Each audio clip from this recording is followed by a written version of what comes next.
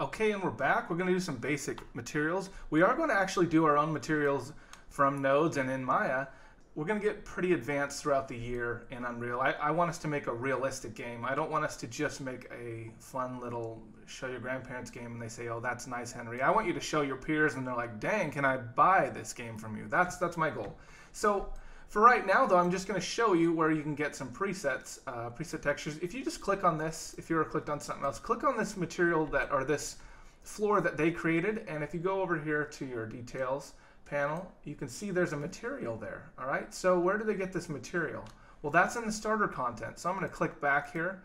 I'm going to go, I'll expand this window just a little bit by dragging starter content, and if you go into materials, here we have a whole wealth of materials we can just drag and drop onto our scene. So I'm liking this action. I'm going to drag that on there. There you go. Now we have kind of a brick floor.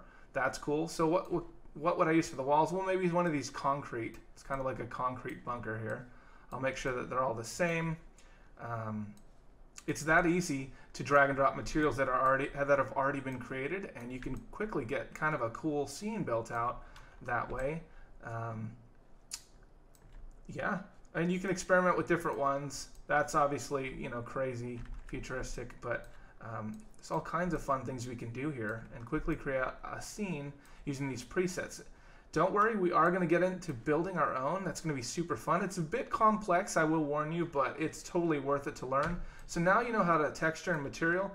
Let's go ahead and build out kind of a scene, some ground, so we have a little bit more room we can run around and play in. In the next lesson, we'll build out some terrain here and make our scene even larger. I'll see you then.